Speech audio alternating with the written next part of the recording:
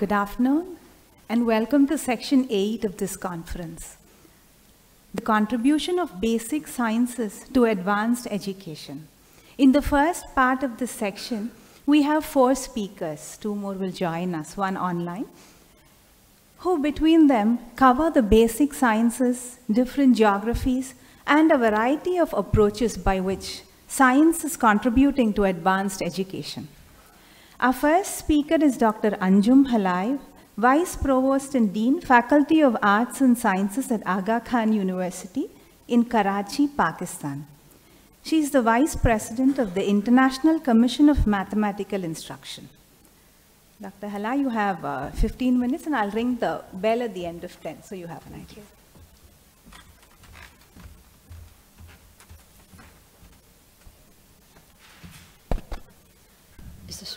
Is this working? Assalamu alaikum and good day. I was about to say good morning, but it's already good afternoon. It is really a great pleasure for me to be speaking here at this conference on basic sciences and sustainable development. Thank you very much for the privilege and the invitation and the opportunity. As Chanani pointed out, I come from the Aga Khan University in Karachi, Pakistan, but my university has campuses in 6 countries. Outside Pakistan, we have a campus in Kenya, Tanzania, Uganda, and also in the UK. So I bring those experiences because I have also worked for a long time in East Africa. In this paper, I will focus on Goal 4 of the Sustainable Development Goals. There are 17 goals, all of them one way or the other connected to basic sciences. And I will look at Goal 4, which states, ensure inclusive and equitable quality education and promote lifelong learning opportunities for all. That's the Goal 4. And I will draw upon the case of the Capacity and Network Project of the ICMI, the International Commission for Mathematical Instruction. The ICMI was founded in 1908 and is a commission of International Mathematics Union. So I will draw on that case study. But before I go to the case, I will provide a brief overview of the global education context.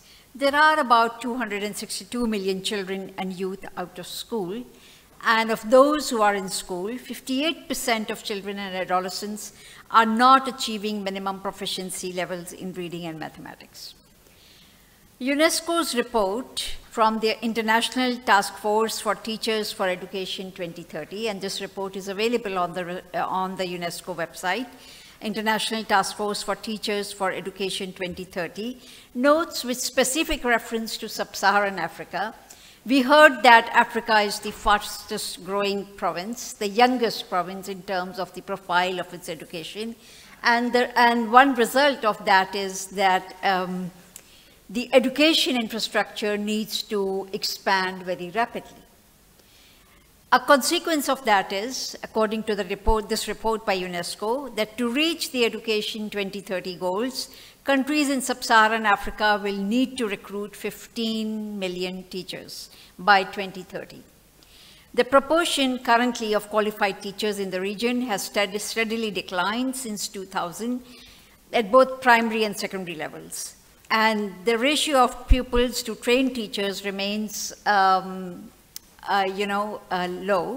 in the sense that there are 58 pupils per trained teacher at primary and 43 pupils per trained teacher at secondary levels.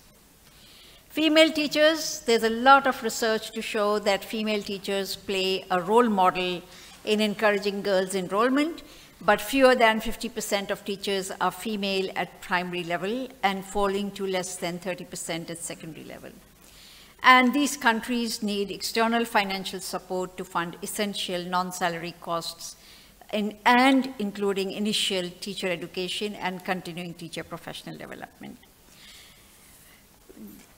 If we look at, we focus within the general education framework, if you focus on STEM education, then the situation is that the pre-service and in-service teacher preparation in STEM and computer studies is very weak, and it's sporadic depending on the funding available from external sources, because these are, internally there is no systemic infrastructure for in-service teacher professional development.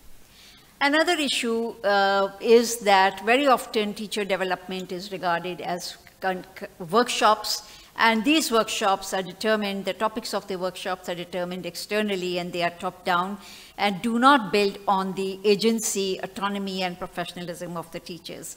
And I would add that this problem, although I quoted the UNESCO's report from sub-Saharan African context, because that's the fastest growing school-age population, but this problem is not limited to that region. It extends to other low and middle income country contexts where government spending is low and education infrastructure is increasing rapidly. In this context of a problem, there is the professional learning networks are being proposed, and there is significant evidence for that. I have it on my, I can refer to those studies, that professional learning networks offer new spaces in which teachers may learn and grow as professionals. These networks provide opportunity to the teachers to expand their web of connections beyond the face-to-face, particularly now when the digital infrastructure in the post-COVID environment has expanded very rapidly. And it is in this, the capacity and network project of the ICMI also creates such networks, mainly in low and middle income countries.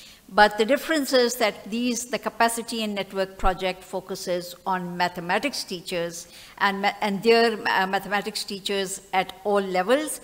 And it aims to develop the educational capacity of those responsible for mathematics teachers. So for example, teacher education departments, the local ministry officials, and create sustained and effective regional networks which reach out to mathematics educators, but also importantly to mathematicians.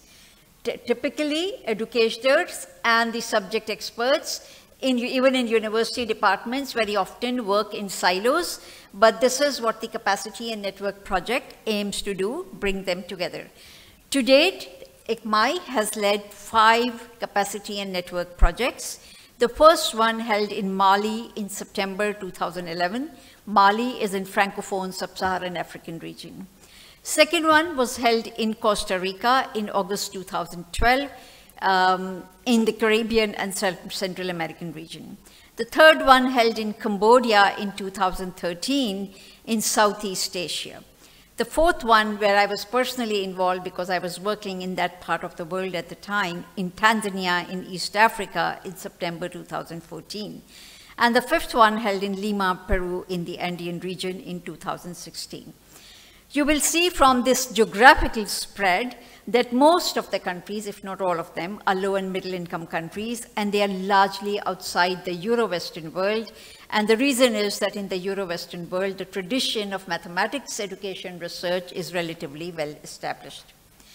These camp regions, these camps were initiated, but at this point in time, as I speak, ICMI is not going to hold more camps, but we are looking at in-depth sustainability of these 5 camps. Camps bring together, so how are camps identified, the regions? The need is expressed by the local education community, but at least in one case, the executive committee of ICMI identified a gap in the education community in the East African region and took the initiative to have set up the Capacity and Network Project over there. I sometimes refer to the short form Capacity and Network Project as CAMP, so apologies if I didn't explain it. The important part of the Capacity and Network Project, as I mentioned earlier, is that it brings mathematicians and mathematics educators together. And these 5 projects today are a significant resource. They are a significant resource because working at the grassroots level, they provide insights into key issues and challenges in supporting mathematics education at the level of the school and classrooms.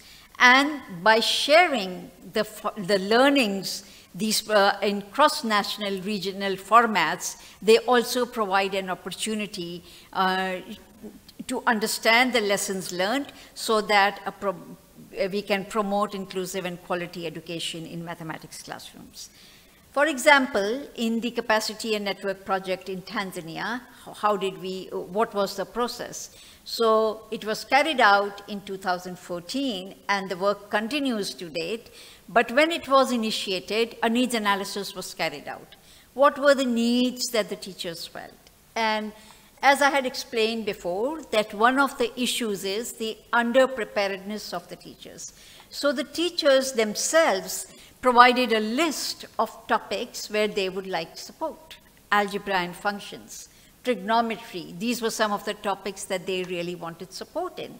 And somebody who's very familiar with the school mathematics curriculum would understand that traditionally the primary school curriculum focuses on number theory, number operations, number relations, and higher level topics like algebra, functions, trigonometry come much later. So there is underpreparedness for teachers, and that's what they express the needs. Expert and knowledgeable mathematicians was sponsored by ICMI, and they conducted intensive 2 weeks workshop with key stakeholders in the region. Who were the key stakeholders? These would be heads of the mathematics departments in the local institutions, or teacher educators, professionals who would be expected to mentor and provide further guidance to the teachers on the ground. The network, the Capacity and Network Project now is owned by the local community, the local institutions, and events are held regularly. So in March, for example, the Pi Day is celebrated by the mathematics community, and that's a regular feature where teachers come together for their capacity development. ICMI also supports the local experts to become part of the global community by sponsoring their partnership in global events, such as in July this year in Shanghai, there was the International Congress for Mathematics Educators, and their registration fee of the participants of the networks was, it was a virtual event, and ICMI supported participation by sponsoring their registration fee. Next year, in February, there will be an in-person meeting of the 5 network projects and their leaders. And I should have mentioned that each network project has a coordinator in the executive committee of ICMI. So the interaction between ICMI and the local network continues, and the interaction so that the local community can draw the expertise from the well-resourced community in the Euro-Western world and other parts of the region can then be facilitated through ICMI. The 5 capacity and network projects today are a rich resource, and they have led to connectivity between the mathematics education community and mathematicians today. And in the increasingly digital and digitally connected world, they provide an inclusivity so that knowledge from the well-resourced centers is flowing to those centers where knowledge is not so easily available. The network also provides opportunity for those teachers and those educators who are otherwise left out of the circuit of capacity development initiatives. Particularly now, we are supporting access and holding regular meetings of the capacity and network project participants through the digital forums. So that is something very valuable that is happening, outreach to the grassroots level. The other thing is that the capacity and network projects activities continue during the course of the year. They are not sporadic. Of course, the international events such as conferences and such as meetings sponsored by ICMI provide the focal points, but they otherwise continue throughout the year. They are iterative in nature and therefore respond to the complexities of the teaching practice as the needs evolve. And therefore, I think that this, the Capacity and Network Projects as a flagship event or program of the ICMI offers really a good way forward for ensuring inclusion and equity and bringing up the bar of quality of mathematics teaching by enhancing the capacity of the teachers. And we know, we recognize, all of us, that the teacher is the single most crucial element which determines quality at the level of the schools and classrooms. Thank you very much. You have another 5 minutes left. The UNESCO. I had received so many warnings about the bell ringing that I finished my presentation in time. The UNESCO report, Education Counts, it states that if all students in low-income countries leave school with basic reading skills, there will be a 12% cut in world poverty. If in addition to this, their arithmetic skills are improved with programs such as the Capacity and Network Project, how much greater would be the impact on poverty alleviation and human well-being in general? Now, from mathematics, we move to physics education, research, and collaboration at the global level. The second panelist is Dr. Sascha Schmeling, Head, Teacher and Student Programs at CERN.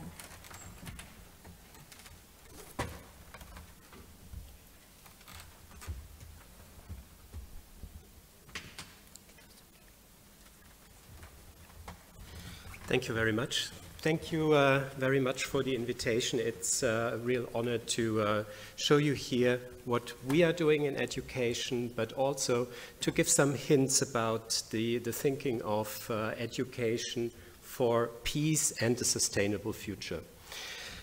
So CERN was created in 1954, and you saw the presentation already yesterday about CERN. It's an international organization which built a laboratory in Geneva, and the numbers you see here, they are for the laboratory. Now, CERN at its outset already was clearly an organization which was done for peace. It was doing nuclear research, what was called nuclear research at the time, under the umbrella of civil research of peace. And so essentially we were already on this goal number 16, and I'm trying to map the goals a bit here. Of course, CERN is a collaboration in itself, in its statutes, so also the goals for education, 17 for collaboration, and 9 for innovation were already there at that beginning of the organization. Now, in the recent years, since the emergence of the Sustainable Development Goals of the UN, we also subscribe to the other goals, to gender equality and also to clean, green energy, which we are pursuing in some of our projects. Now, the mission of CERN essentially is fourfold, and I put here already the signature page, and probably those of you from those 12 countries, at that point in time, it was Yugoslavia, still one of our founding member states. You maybe find the signature of an eminent scientist from your country there, and you see the discussions in 1952 at UNESCO, and that was our celebration of the 60th anniversary there.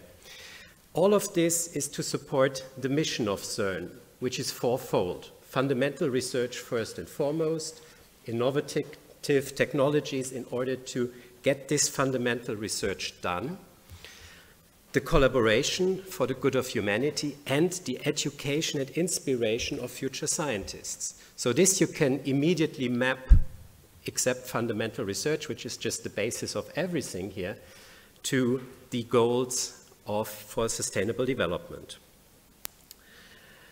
CERN is a laboratory for the world, and CERN has a lot of people on site every day that work on societal topics, on physics topics. And you can see we are still far from gender equality. We are at currently about 23% women in research at CERN. And we also have our goals in order to get this number up. Now, coming to the point, education. As I'm not going to talk about particle physics here, but about education, let me just look into what CERN conventionally thinks about education. So there is training opportunities for students. We call them administrative, technical, or doctoral students.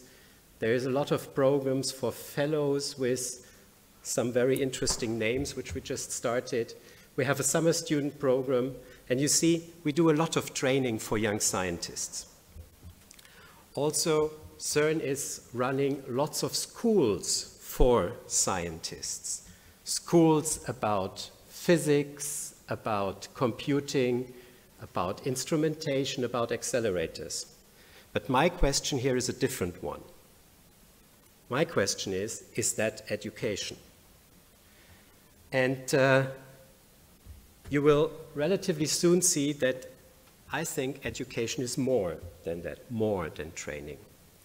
So this quote here, I took it out of a book of 1910, actually is a quote from 1886 from Ernst Mach. And he essentially formulated what I think is what we need to educate on. So he formulated essentially what is the nature of science. And this is, to my understanding, what we need to educate, not only our specific branches that we have, but the nature of science, the science for us, for all of us, in order to be on a sustainable path. Now, the question is, of course, whom do we want to reach? And whom do we want to educate? And the answer is quite simple. The answer is we need to educate everyone. Now, we cannot reach everyone. That's, of course, impossible. So how do we do this? We do this by educating through multipliers. But who are those multipliers? Are those teachers? That's one of the standard approaches, I would say. I'll come to this in a second. Can we go through students? But what are students? You have seen in my title, I'm head of teacher and student programs. But for me, students start at age 5. So my mandate really starts at age 5, is a bit interrupted at the age when our HR department is interested in people, and then goes on for the general public. So which age are those students? So what I'm going to show you here is how CERN handles things, and at the end I will draw some conclusions and give some ideas for discussion. So I said we start with everyone. Now, what you of course can do is you can just invite everyone. But inviting everyone means you have to have people that can travel there. You have to have also a large offer. And actually, if you want to invite everyone, not everybody is interested to come for some time to CERN. So you have to make this attractive, and you can reduce it to a visit. So one way to do this, to really invite everyone, is to build a science center, like we are just doing, and whoever tries to move between France and Switzerland sees the construction site quite far, and next year we'll inaugurate it. And the part that I'm part of in there is mainly the education labs, the education facilities in there. And I also put the large auditorium there because for me, science and education are communication between people. Don't get me wrong, I'm not a press officer and I never wanted to be and I will never be one. But communication between people, to my understanding, is one of the main topics that we need to focus on. So I put the auditorium because one part of my team is working largely on science shows. How to show science in an entertaining fashion, how to get people motivated and curious about science. Now, let me just go back to the Oh, sorry, I forgot one. We have currently already one lab, one school lab. Unfortunately, that needs to give way to the Science Gateway, so we'll close this in 6 weeks from now. But as you can see, this is not a photo where we put actors there. This is a school group coming into it after about 10 minutes and building their own experiments. So those people came in, and a school group usually is a group which is quite heterogeneous. There's about, say, out of the 30, there are 5 that are interested, 10 that you draw with you, and 15 whom you have to motivate to already sit down. So the question is, how do you motivate them to be that active as this group? Now, let me come back to the multiplier part. And this multiplier part, the teachers, we try since 1998. We have teacher programs. As you can see, we had about 15,000 teachers by now passing through the CERN teacher programs. And this is the teachers that passed through the teacher programs on site. Since the pandemic, we also do online teacher programs, and we reached about 3,000 teachers during the years of the pandemic. Now you can say, okay, lots of teachers, that multiplies to about 100 to 200 students that might be interested through those teachers. We have again put that a bit on another scale, and you see this collection of flags here, which is the Southeast Asia Science Education Program, which we started in 2019 in New Delhi. In 2020, it should have happened in Bhutan, couldn't happen because of the pandemic, but we are going to go through those 8 countries depicted here and do programs there with about 500 teachers each. So there's a lot of teachers you can reach. But you can only tell the teachers a bit about what is science, what is physics. You also have to support them, and you also have to see how they can get to the students. That's, by the way, why most of our teacher programs are in the languages of the different countries. And I'm also coming to this later again, because one of the problems we have on education on an international scale is that education is very, very, very cultural. If you look at only the 23 member states of CERN, you find a 3-digit number of high school physics curricula. You can multiply this with biology, chemistry, earth sciences, and so on, and we are in the thousands already. And 23 countries is not a lot compared to 194, I think, is the current count of the UN. Now, I said multipliers is one approach. Now, we can go also to students. Now, you can invite students, and we did an educational internship program as a pilot for the moment. 500 high school students aged 16 to 19 from our member states came to CERN, and this pilot has just finished in the month of May of this year, and we are looking into continuing this. But again, it's people coming to CERN. Now, how can you get that bigger?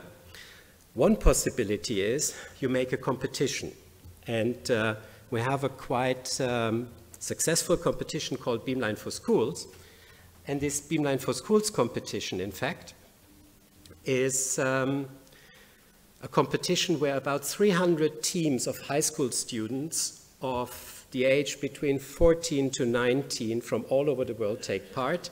You see the countries that have taken part over the last years, the number of teams, and in each team there is around 15 to 20 students. So you can multiply the number of teams by this number of students that we have activated worldwide.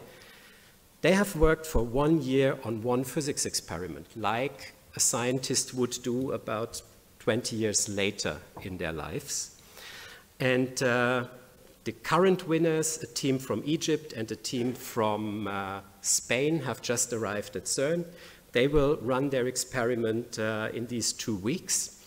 And I'm really happy to see them tomorrow night when I come back to CERN, because it's always the motivation to really see students in work. But again, we are only talking about people who can come to CERN. What about those who cannot come? Now, the pandemic we could also take as an opportunity, because you can imagine I have a team of in total 15 people, out of which 9 are students. We just have time to run our programs normally. During the pandemic, with nobody on site, we could make a virtual program too. So we have virtual science shows, and alone in the first year of the pandemic, we reached 15,000 students that came to our virtual science shows. Now, virtual science shows are a good thing to reach a lot of students, but if it's just a video, you will not reach them for that much time that a science show takes. So you have to do it interactively. Works fine, but also is limited.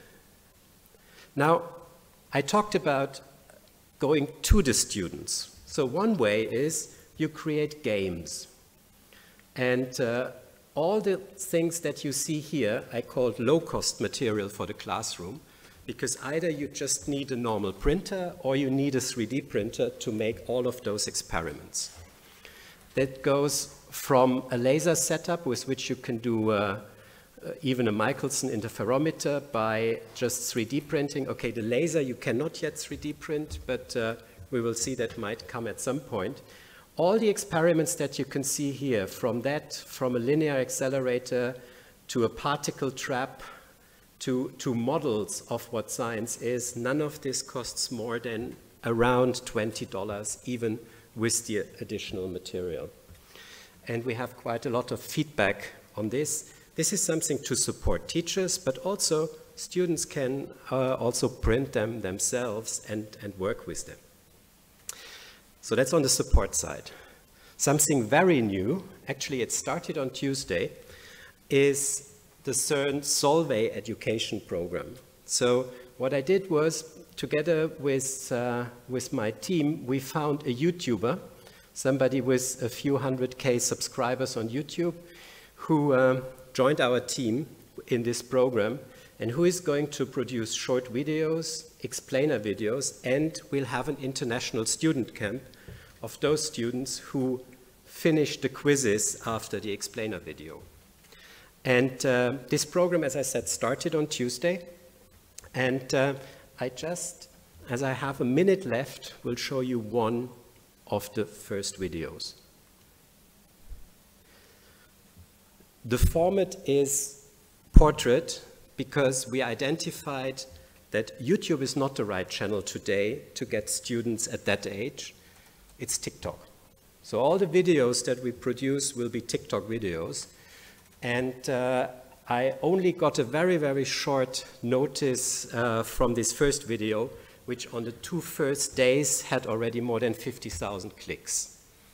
So these explainer videos, I spare you the music in the background because this is really made for teenagers. There is no text spoken, and you can see there is a full explanation of an experiment first, which you can reproduce at home. This one is quite complex already. 5 moments. I need 3. And this, these videos show first what's the physical principle and how can you reproduce it, and then it shows how it is used in our scientific installations.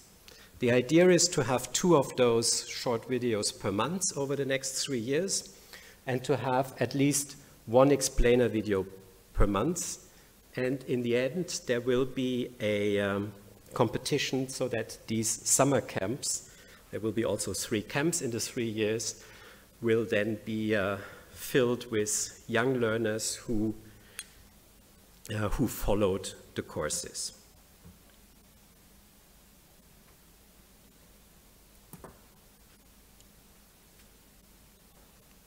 Okay, I think I don't let you watch the full video. You can do that on the web all the time if you want. That's the first video. The second will go online next Monday. And actually, this is a preview of the one of next Monday. I didn't show you the one which came out first. Yeah, so that's an education program. Now, we are talking all the time about scientific basis for education. All of the programs I showed you are empirically evaluated. They are based on a principle which in social sciences is called design-based research. So this design-based research means you make a proposal how to teach something, you build it, you test it with students, you test it with teachers. We do this with all our facilities, with all our materials and all our education programs. And there is quite a lot of publications already available. This here is the mind map of a Delphi study when we asked our council, scientists from all over the world, teachers and students, what do you need to know if you want to be educated just about the word CERN? This branches to experimental and theoretical physics and so far. And we have to all these points, there is research, what you have to tell people, where you can pick them up. And this picking up, I think, is one of the most basic points in order to motivate them, to instill curiosity and to have an impact with education programs. Now I come to my last slide, some very personal conclusions. So my first one is a question like, how can we educate for a sustainable future? So those of you who work in education know the acronym STEM. STEM is science, technology, engineering, and mathematics. This, in the education community, was already quite a revolution to put all of those together. And it works, in my understanding, quite well. Now, a few years ago, it was clear that we need to have some more creative aspect, and we added an A for arts in there. Now, what I propose is to put an E for environment in front of it, because that is what would be the goal for all those sciences, to use them together to have something to educate towards. And I hope that we can have really this esteem for our planet that we need in order to have a sustainable future. How can we make sure nobody is forgotten? I think the answer there is really we need partnerships all over the world. I mentioned Solvay. Some of you know the Solvay conferences maybe, but here we are talking about a worldwide operating company who really put it as its goal to educate on an international level. And one question that I discussed, I think, since I arrived here was, do we need something like an international center for education for sustainability? Like the ICTP of UNESCO, I think we need something like this. We need something to really coordinate these efforts in order not to disperse too far over all the countries we are looking at. Now, my final words, it's not personal conclusions, it's personal questions, as you have seen. And for me, questions are always an invitation for a dialogue. And I'm really looking forward to this. And as I've seen, many of you are photographing the slides anyway. This QR code brings you to the slides themselves and also my address with it. Thank you for your attention.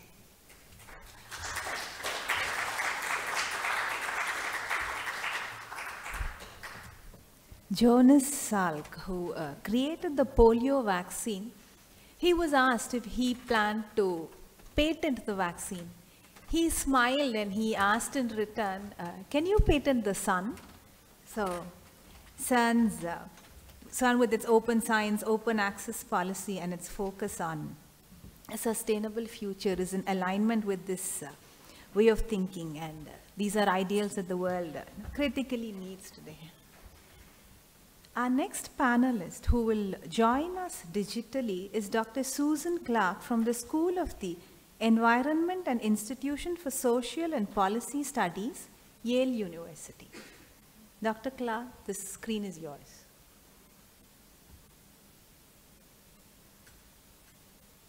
We don't hear you yet. We see the... Yes, can you hear me now? Yes. Do you see my slide? Yes, we do. Okay. I want to thank the two preceding speakers because we're all on the same page, in many ways following the sequence. So I hope my few comments here are as much understood as an invitation for further discussion and work. I wish I were with you in person, but that's not the situation. And I'm with you in solidarity and common cause. What I want to do briefly here is offer a few comments on the concept of integrating knowledge and action, theory and practice, research and education, which from my standpoint is urgently needed. We do in fact already have strategies for integration and cooperation and co-learning. We just need to use those and include them in many of our education programs.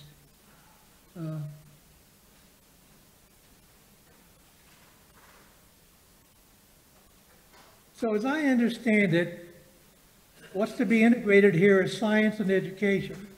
Science lets us find the biophysical rules of reality.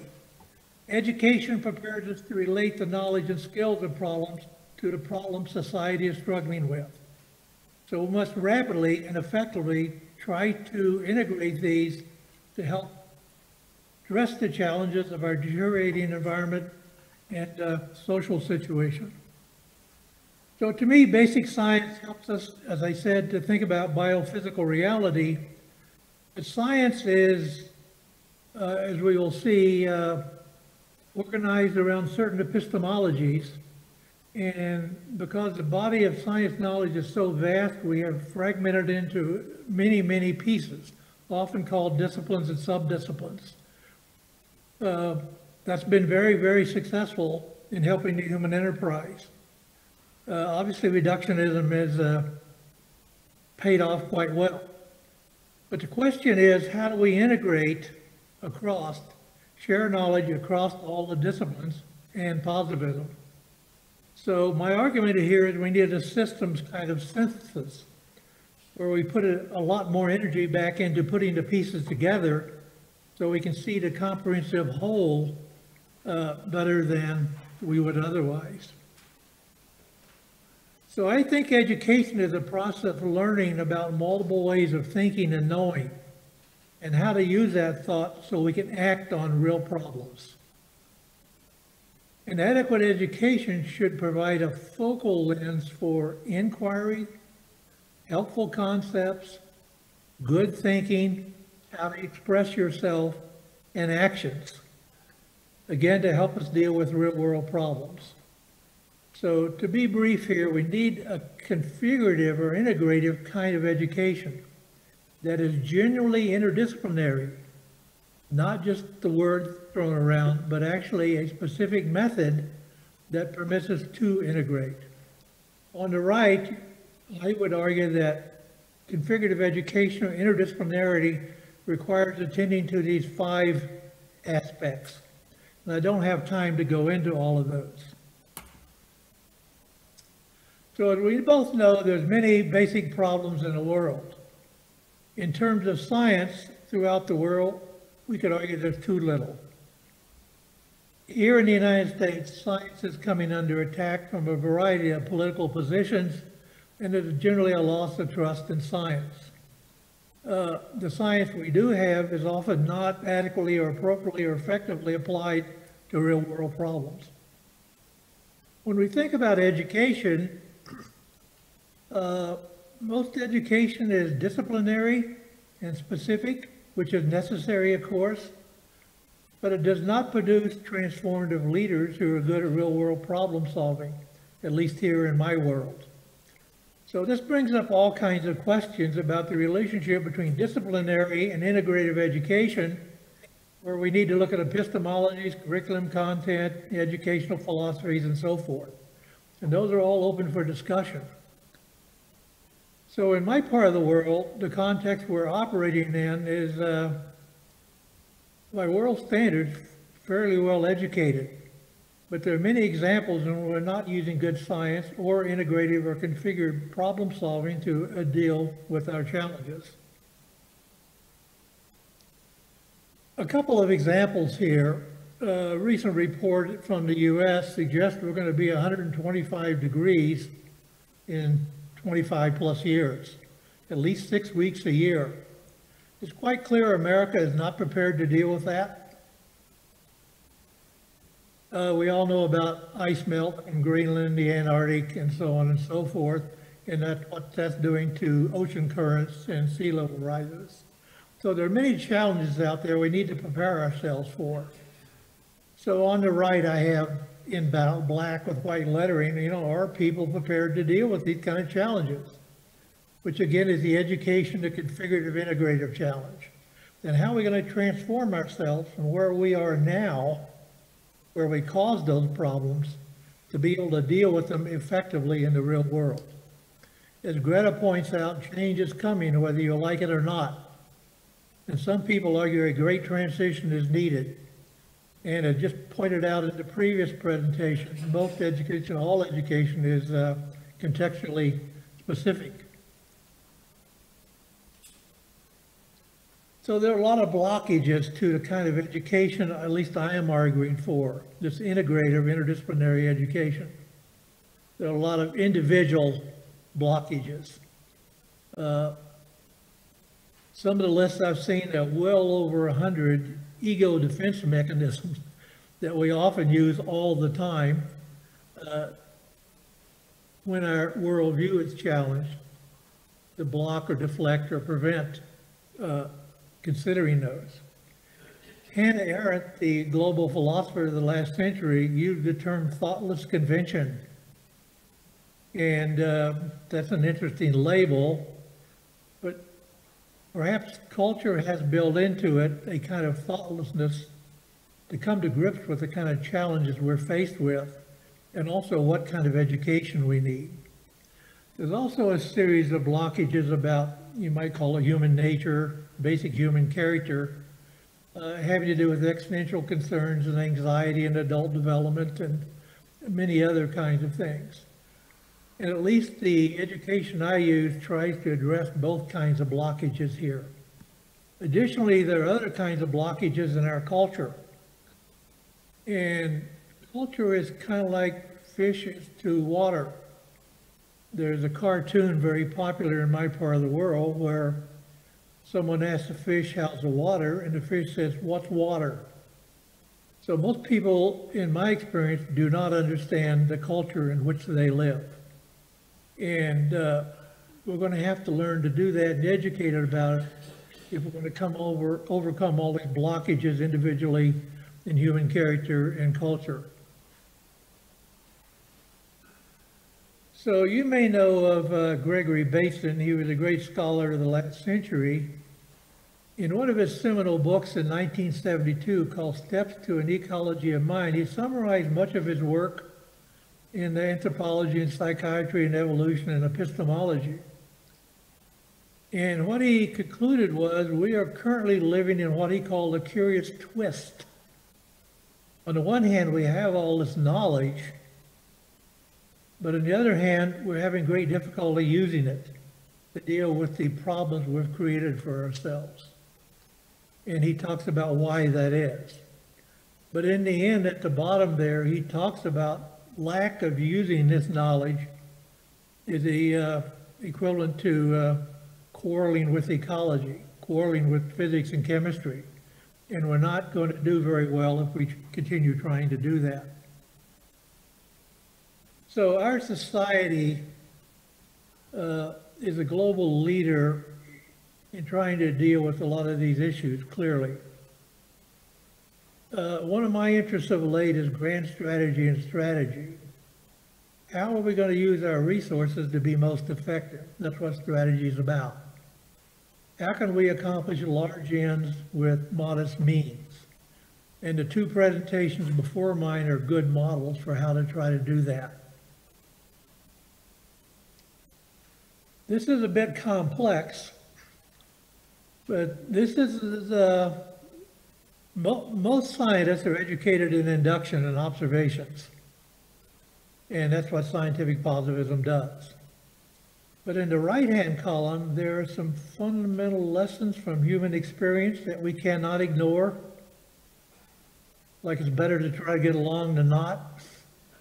So how do we integrate the observations of the real biophysical social world with a lot of the wisdom that's been accumulated over the last, say, 10,000 years? So what Gregory Bateson and many other people do is say we need this central column. And we need a heuristic, a practical method to integrate what we see in the world with what we have learned from collective human experience. And what I personally do is use that heuristic. And it has been described by a lot of people and used by a lot of people in the world, but it's not widely known. And it, in fact, is a vehicle, a method, a way to integrate for common cause. It begins at the bottom there, as you see, as people want something, and we live and work in society and institutions, and we use and affect resources. So what is an appropriate relationship among those four variables? So here are the four variables: people, values, institutions, and resources. And that's what everybody in all time, in certainly the modern world, is struggling with. What's the relationship among these four variables? And my argument is that the heuristic I'm alluding to but haven't explained is the better concept. We can use it for thinking and communicating and action. And that is essentially what I write and teach about, as well as many others. This is a step-down menu of these four variables that I will not go into. It's a fairly busy slide and doesn't actually explain itself. But we're looking for outcomes and effects of the kind that meet the UN goals. And this is one way to approach those. So in our society, there have been many people over the decades promoting the same thing I am promoting: this integrative, configurative heuristic to address problems and integrate science with human experience. Harold Lasswell was president of the society at one time, and much of this heuristic came from his thinking. So Michael Reisman, as you see, was a fellow on the Executive Council. And Winston Nagin has been involved actively in the society. So at least I'm not by myself here. So what folks like us are trying to do is start a discussion whereby maybe we could look at these integrative heuristics and see if they help us integrate knowledge and action, theory and practice to deal with real world problems. So I've been teaching for about 45 years, students from 40 countries, and I personally worked in 15 countries. And what I'm arguing for actually works. And there's a vast literature on it. This just happened to be a group of students. There are 5 nationalities involved here. This is where I'm speaking from right now, this big mountainous complex in Western North America. So I see education as about transformation and development, adult development in terms of being able to deal with complexity. And these in turn are about the acquisition and reorganization of skills for application. So this is our panel here, and I want to thank everyone and again invite future conversations about what I've very briefly introduced conceptually. Thank you.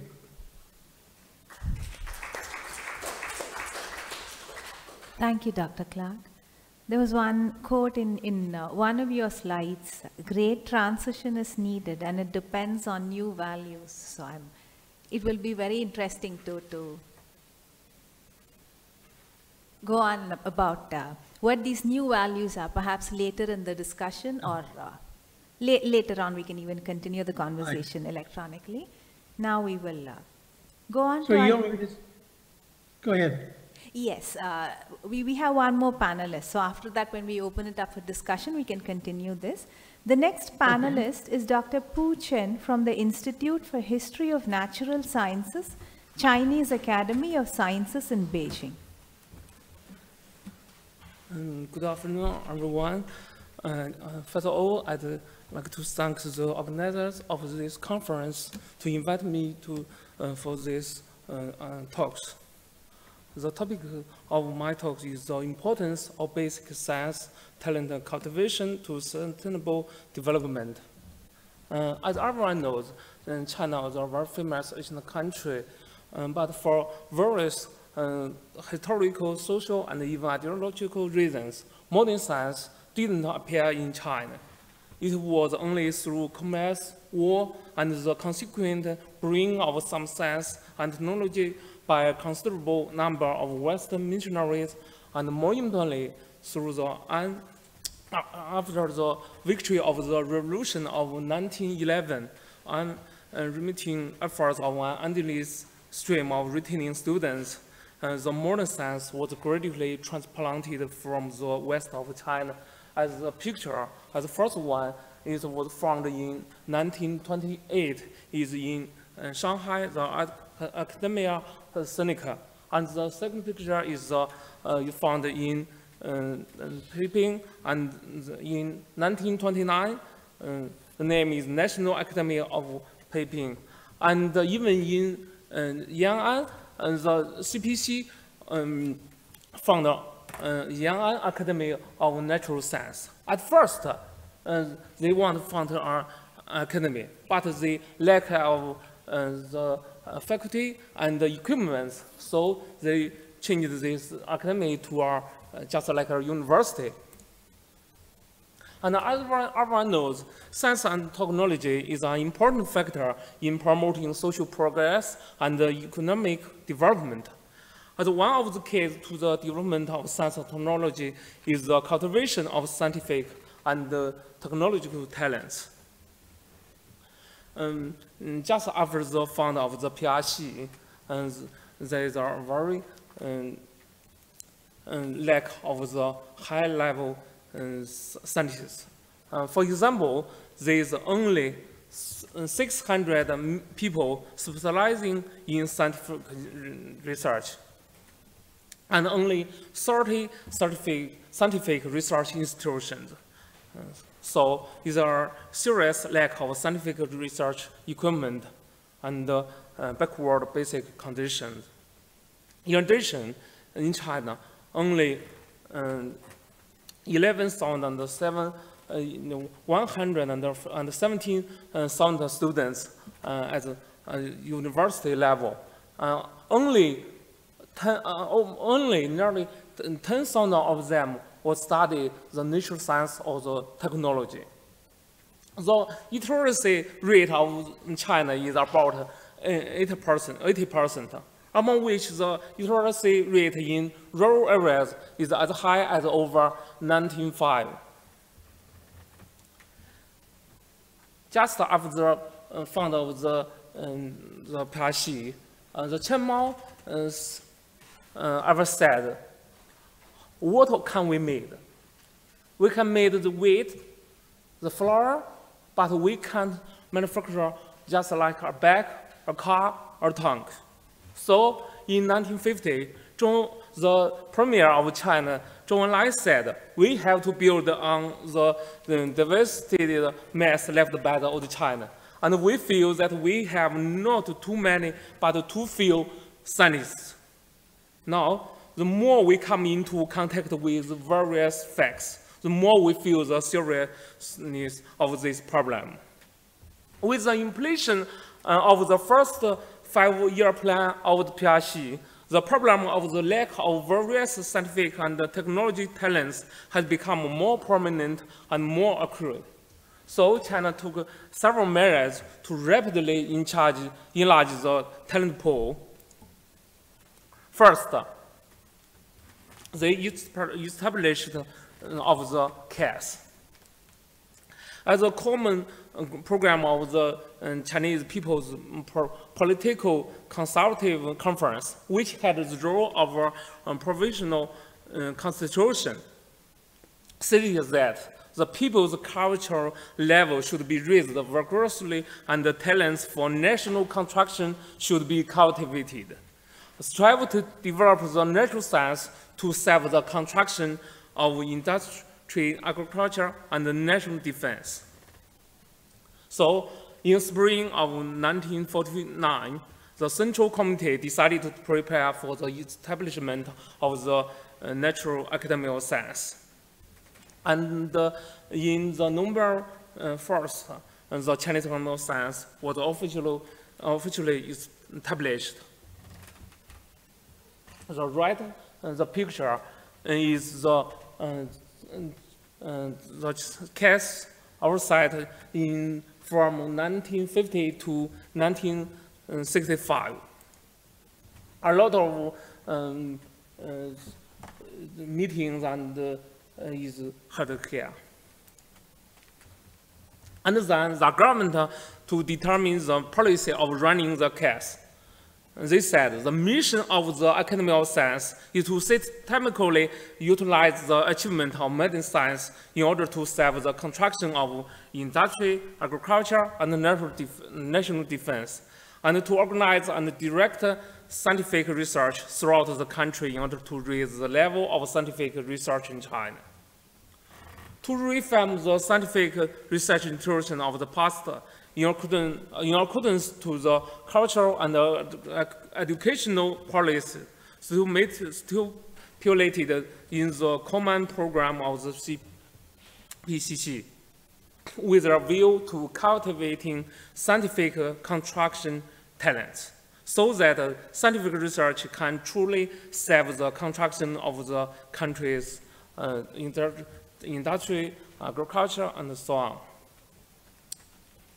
As the policy, the three basic tasks of the case is, first, to establish the direction of scientific research. The second one is to cultivate and reasonably allocate scientific talents. The third one is to adjust and enrich the scientific research institution. After the fund of the case, the academic syndicate and the Academy of Peiping, the scientists want to join the case. So they send the telegram or the letter to the president of case, Guo Ruo. On May 19th of 1950, the first meeting of the case announced the establishment of the first 15 research institutes and 3 preparatory offices for research institutes. Most of them are basic science institutes, such as physics, mathematics, and the chemical, and the others. After the case was founded, they still lacked the high-level students. So in 1955, the State Council promulgated the professional regulation for graduate students of the case. And in September 1955, the Natural of the People's Daily Release Act as actively cultivating new strengths in scientific research pointed out the establishment of the formal graduate system began with the case. And in 1964, the Graduate School of Chinese Academy of Science was established on a tribal basis. You know, in that time, in the University of China, the level is very low. He can't fit the need of the case. So they want to found their own university. On the 1958, they found the University of Science and Technology of China in Beijing. From the very beginning, the university quickly becomes one of the top universities in China.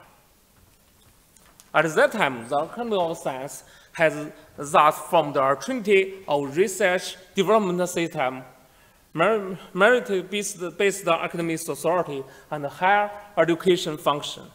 Another measure to rapidly increase the talent pool is mobilizing overseas scientists and international students to return to China. By 1950, they estimated that almost 541 Chinese students are aboard, and half of them study on the science or technology. Under the leadership of the Ministry of Higher Education of China, the committee handling the affair of foreign students returned to China was established. And they released the 2 documents, the Coroner for Chinese foreign students and the Welcome Back Certificate. On 1950, the Chinese Scientists Association issued a call to overseas students, scientists and foreign students. And after the birth of New China, various constructions have been studied gradually, and talents are urgently needed in every aspect. From 1950 to 1953, about 2,000 overseas scientists and foreign students returned to China. And after 1953, nearly 1,000 scientists and foreign students returned to China, one after another. And by 1957, the number of returned scientists had reached about 3,000.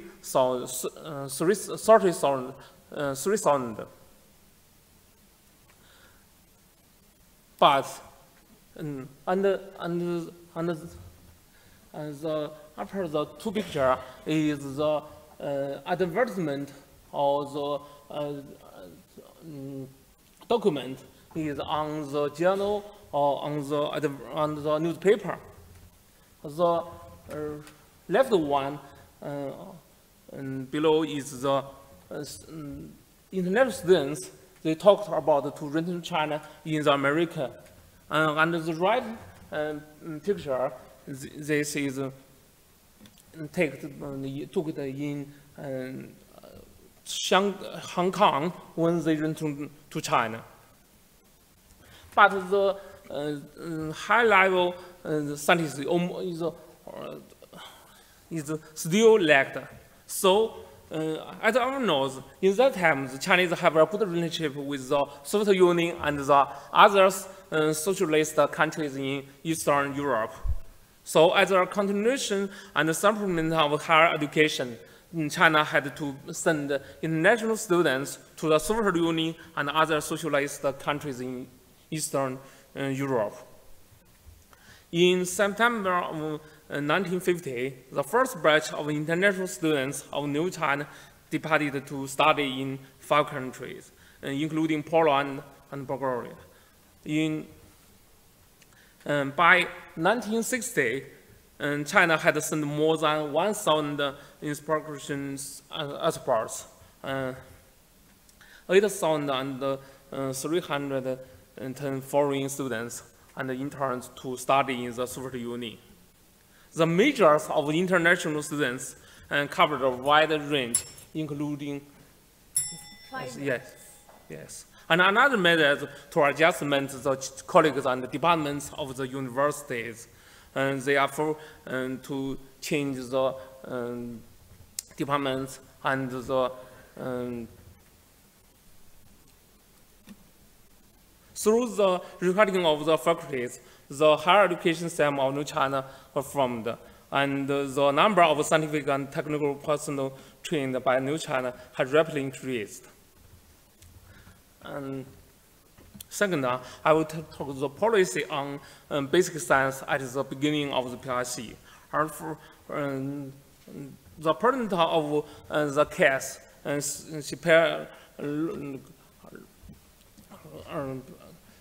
she said, other purely theoretical scientific research cannot expect the research today will be personal. And in 1953, said to develop basic science. And in 1956, the Central Committee of CPC said the entire party to strive to learn scientific knowledge and to rapidly catch up with the advanced level of science in the world. they request the best scientific force and the best university graduates be contributed in scientific research. And in the 12 years of the visionary blueprint of for science and technology development, the 12 key projects, one of them is the basic theoretical premise in the nature science. So, I will just give samples of the achievements in sustainable development after taking these measures. First, the high-level talents reached 2 million, and the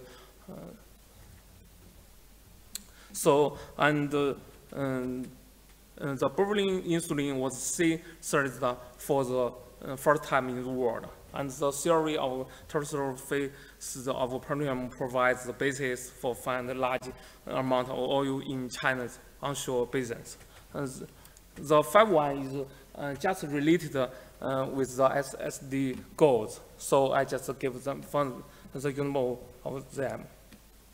And the 3 people in China is famous than the movie star. First is Chen Jingren, and the second is Yuan Longping, and the third is the Nobel Prize of the 2U. They, all of them, was educated after the found of the PRC. So, the conclusion. First, sustainable development must rely on the development of science and technology and the improvement of population quality. Second, the number and the structure of disciplines of basic science talents and training need to be determined according to national sustainable development needs. The third one is to strengthen basic science, high quality scientific and technology human resources is the key. The fourth is for a late developing country, how to promote rapid and sustainable development of the country through the reform of science and technology system and higher education, and the formulation of science and the technology policies. The case of China is a strong reference for other countries in the world. Thank you for your attention. Thank you, Dr. Chen. Now we can open up the floor for questions. If any of you have any questions for any of the speakers here. Yes.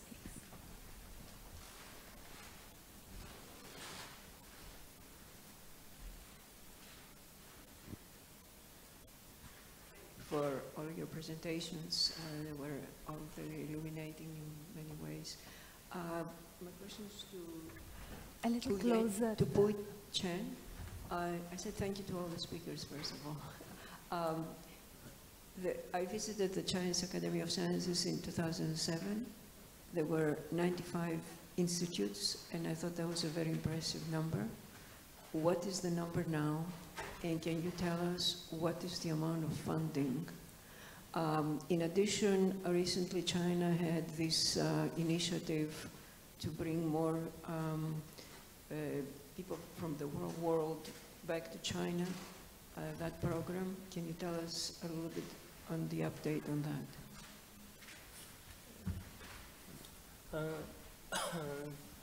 After the fund in 1956, the Institute of the Chinese Academic Science is more than 100.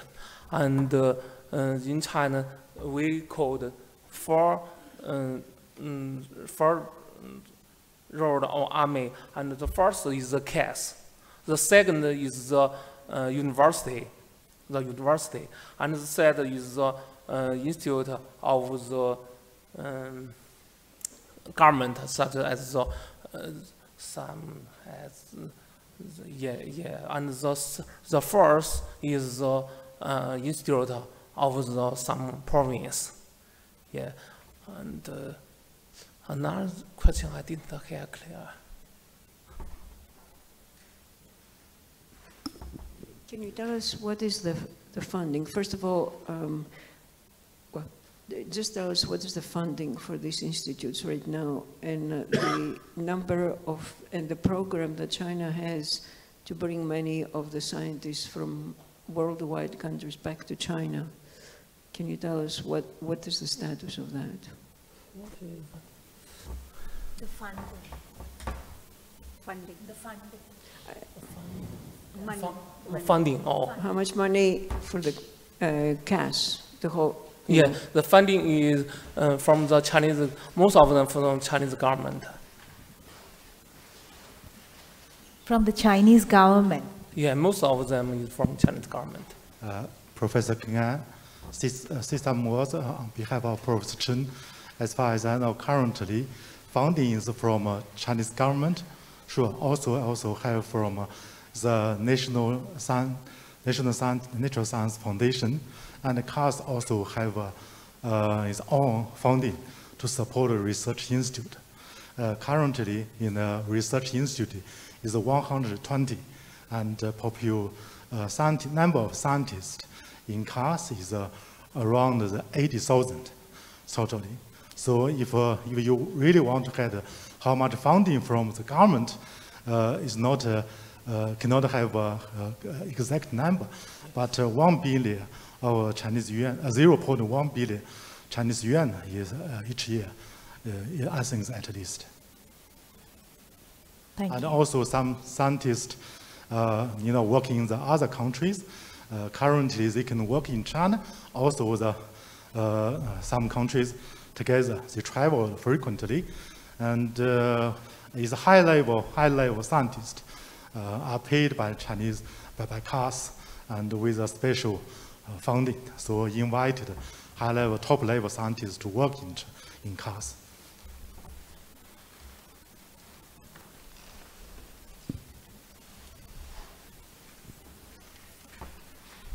I have a question for Dr. Halai. So, you mentioned this, the capacity and network project in different countries. Each of these regions will have their own unique issues. Though at a fundamental level, there are some commonalities like the politics, economics, the social setup. So, how does ICMI or the CANP overcome them in each of these? The issues are numerous, but to look at the solutions, how are they overcome? So I think that's the essence of the Capacity and Network Project, that it provides support which is relevant to the context. So it would be very easy to provide one program which would then be an offering from ICMI, but then whether it's relevant to each of the unique contexts or not would be a question.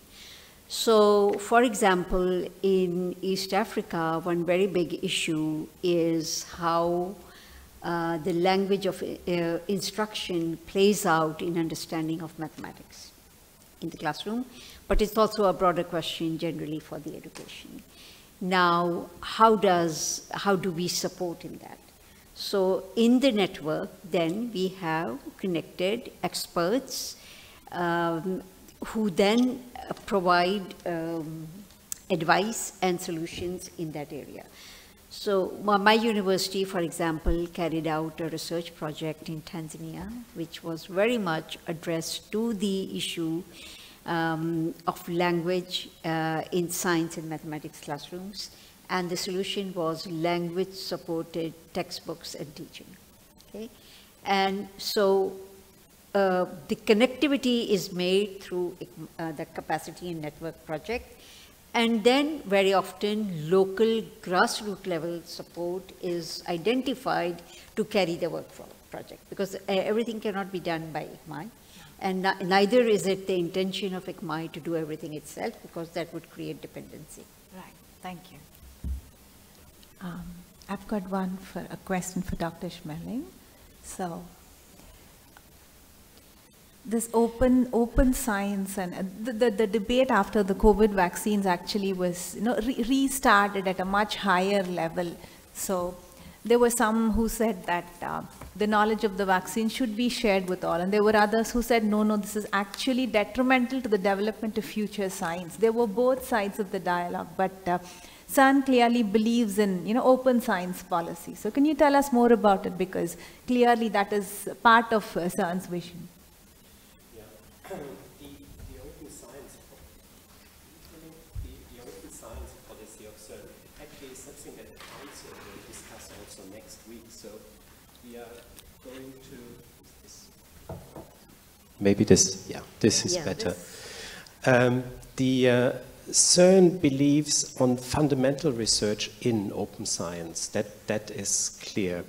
CERN's goal is really the furthering of knowledge of humanity. And you see with the research that we do as our mission, this is something which has not a direct application, so to say. I can well understand that those who develop direct applications have an interest in keeping enough secrets in order to finance their research. This would not be the way of CERN, but CERN is, as I said, there for fundamental research. And there, I strictly believe it needs to be open, and we try a lot to make it open, and we even make all the data now open. So you can go to our open data portal and even take the data of recent experiments and redo the research yourself if you dare. Thank you. Yes, I have also a question for Dr. Schmeling. Of the students that you bring in the lab, do you track how many of these students do go into sciences afterwards? And what are the numbers?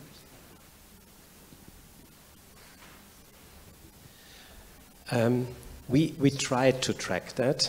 We don't have really scientific numbers there, because one of the big problems we have, and I think all of you working in social sciences have that, is to track people nowadays because of data privacy. So we are not even allowed to track them, even if they tell us we can. Now, what I can tell you of the summer camps that we have done, where we had the first 2 in 2017 and 18 with about 30 students each. We had this year 4 summer students that were at CERN for the standard CERN summer student program. And if I'm not mistaken, it was more than 2/3 who have taken up studies in science, technology, and engineering.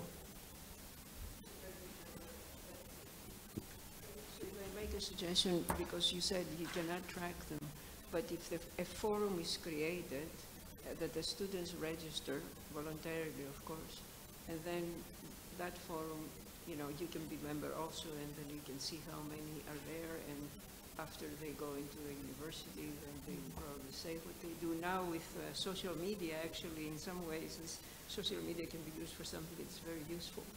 So if I make this. That's a very good suggestion. In fact, we do it like this because otherwise we have no chance really to follow what those students do. Because in principle, even if they volunteer their information, we need to track them in a sense that we can always delete them if they change their mind. So social media, yes, helps a lot. Yes, we do have time, yes. So actually, I am for also myself enticing young people. I'm from Greece, and actually we had more encouragement for the women, especially girls, so that to go into sciences, that when I came to the US, 1% of this, there were 1% of women PhDs. The number has increased, not spectacularly, like 10%, although the number of undergraduates has increased also, and faculty is increasing slowly. But one maybe a very good way to entice students in science is maybe to have the students that come to your labs and have spent the summer, if in a sense they become now the trainers for their peers. It's easier for a student to speak to another student maybe than speak to the teacher. And one way to motivate that is maybe if the student does that, after 3 years they can come again, and in a sense build up the cycle for that. So I don't know if you have any kind of, this kind of plans. Because when I came to the US, I was in national labs. I did my master's work at Argonne National Lab, my PhD in Association Lawrence Berkeley. Then I was a research associate at Brookhaven. We had summer student programs. And then I was at IBM Research, and we had summer student programs. But we didn't have a means to, at that time I never thought also myself, I should say, or anybody else that was responsible for the programs, to keep, in a sense, this kind of pipeline through the students themselves. Oh, yes, please. Yeah, I smiled because we do that with our alumni to take them, especially as you can imagine, we have students from all over the world coming to those programs, so we cannot let them alone. So the kind of let me call them camp scouts, they are alumni of the programs. And you touched another point, which I think is very important, which is what in social science you call significant elder, which I just call role model. And this is, I think, what is needed there, and especially in order to increase the number of women, but of any group of people that is not well represented, is to have role models there, and role models who also volunteer their CV in order to show what they have done, what people can achieve there. And yes, you're right, we need young people to also really do that. And that's why we always try with all of our programs when we go to open science or other things, the oldest age group we send to schools is doctoral students. And already they are kind of disconnected. I mean, there is about 10 years between a doctoral student and a high school student, but still, it's the closest that you can get, and we always try that. Thank you. Dr. Clark, are you with us? Yes, I am. Okay, I have a question for you. One of the things that you mentioned is that all the knowledge is there, but somehow there is a gap between the knowledge acquisition and the implementation. And another quote, which perhaps is related to that, which was in your slide, was the new values that are needed for this great transition. Can you tell us, briefly what the values that you had in mind when you said that? What are these new values that we need for the transition? Yes, I'll try quickly. Yeah. So they're not new values. They're a way to think about what humans currently do presently value. Like in the system I use, there are 8 functional values. One being we all want to be respected. Every human being wants to be respected. We want to be treated as though we matter. So when you go about problem solving, you have to attend to that value. We also want to have well-being, physical and mental health. All humans share that. There are 6 other values, 8 total. They're called functional values. And if you can see how different people are wanting those, at the same time you're dealing with technical problems, it's more likely you can address the challenges people face. Because the task before us, as I see it, is certainly there are many advances technologically and otherwise, scientifically, educationally. Fundamentally, we're dealing with these 8 values of people. So as we make gains, how can we help people be more respected? How can we upgrade well-being? How can we upgrade knowledge? How can we upgrade skill?